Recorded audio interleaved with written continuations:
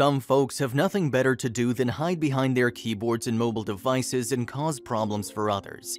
They will hack into their accounts, use their pictures and even their identities to post comments, make purchases, and bring trouble to real-life people behind those identities. They're internet trolls, and they're worse than annoying.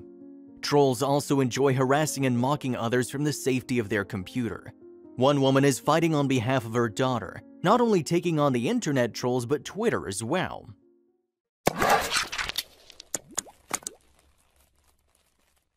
Before we begin, make sure to smash that like button, subscribe to our channel, and click the notification bell for more amazing videos.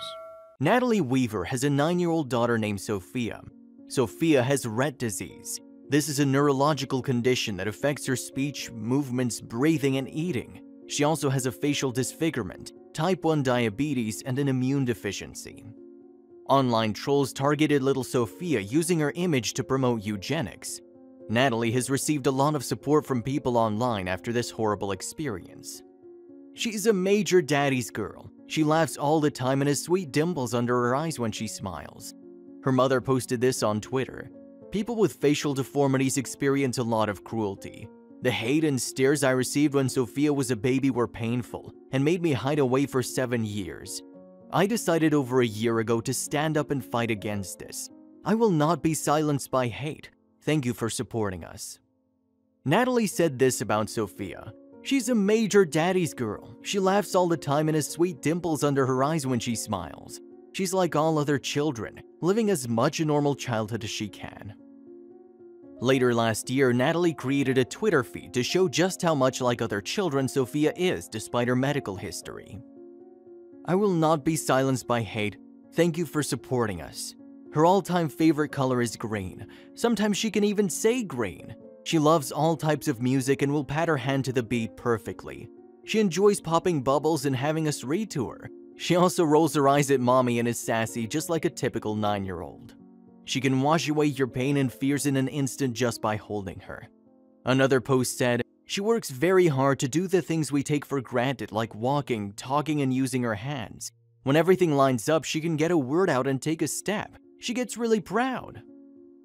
Unfortunately, some warped-twisted person crossed a line that pissed Natalie off. They posted a picture of Sophia and included this nasty caption. It is okay to think that every child matters. However, a lot of them do not, hence the amnio test, which should be a mandatory test. And if it proves negative and the woman does not want to abort, then all bills accrued after that is on her and the father. Whatever your views are regarding abortion, it's beyond inappropriate to suggest someone's life doesn't matter because of their medical history.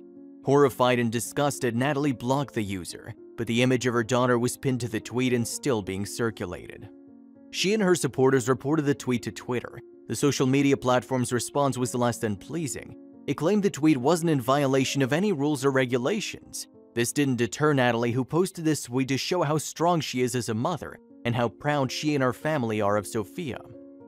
Though we have to deal with a lot of pain and challenges in our life, we know the true meaning of happiness and living in the moment. All the bad makes all the good even more amazing. We appreciate the little things and we love our beautiful girl. We're so proud of her. Natalie issued another complaint. This time Twitter accepted they'd been wrong and issued an apology. They suspended the user who posted the offensive tweet. Sophia's mother did an interview where she discussed the aftermath of this incident. It's been difficult. I've had days where I'm just crying. Though we have to deal with a lot of pain and challenges in our life, we know the true meaning of happiness and living in the moment. All the bad makes all the good even more amazing. We appreciate the little things and we love our beautiful girl. We're so proud of her. It's interesting I shared my story with a reporter because I wanted to put pressure on Twitter to have the person who was promoting eugenics and using my daughter's image, I wanted them to take it down, and I never imagined it would go viral like this. It's been difficult because this man was using my daughter in a hateful, vile way, which has now led to other reporters from right-wing media groups to change the narrative to fit their devices' agenda. They lie, which opened me up to more attacks. So a story about hate and attacks on my child has now led to more hate and attacks on my child. Natalie's fight isn't over. She's pushing for Twitter to allow people to report violations and have Twitter include adding those committed against those with disabilities to the list. She told CNN, Twitter needs to add people with disabilities as a category in their violation reporting. Otherwise, people don't know the appropriate category to select for hate towards people with disabilities. I'm proud of Natalie for pushing for change. Lazy trolls could learn a great deal from her compassion and strong nature. I hope Twitter takes note and listens to her suggestions. Sophia isn't the only person with a disability who would benefit from a change in their policy.